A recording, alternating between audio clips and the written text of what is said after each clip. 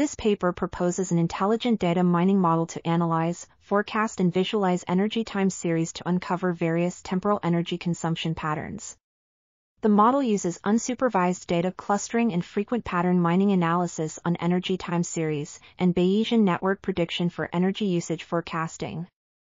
The accuracy results of identifying appliance usage patterns using the proposed model outperform support vector machine (SVM) and multi-layer perceptron (MLP) at each stage while attaining a combined accuracy of 81.82%, 85.9%, 89.58% for 25%. 50% and 75% of the training data size respectively.